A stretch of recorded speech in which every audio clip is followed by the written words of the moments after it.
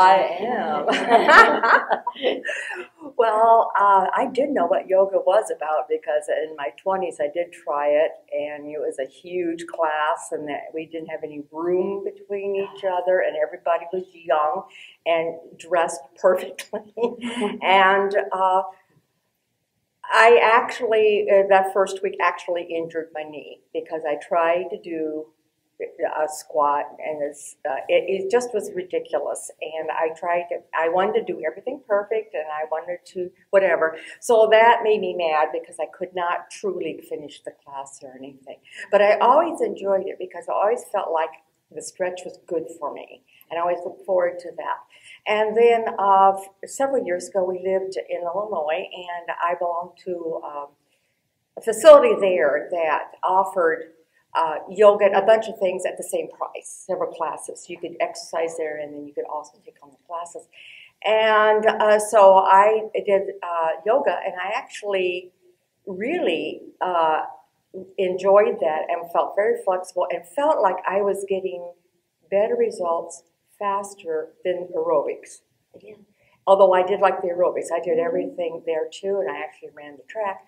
And I am very physical. I mean, I love to walk. I love to move. I have to keep moving too, and whatever. I don't like to be stiff. And I'm always trying to lose weight and always trying to make myself look better. But I think I've gotten some better results from the stretching, especially through the hips, as well with the yoga. And I have also really bad stiff necks, shoulder blade problems, and so forth.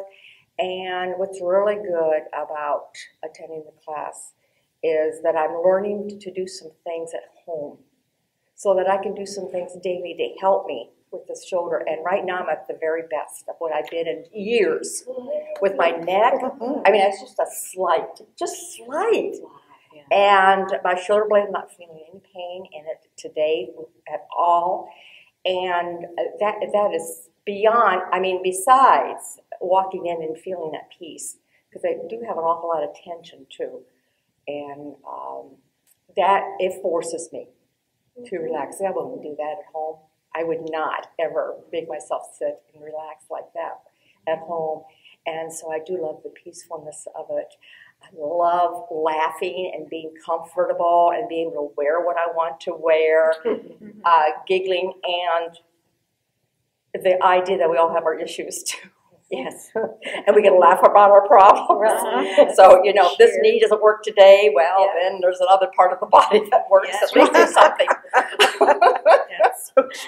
So, and I love Tina's personality too. And I like that. I like that she has a sense of humor. I like because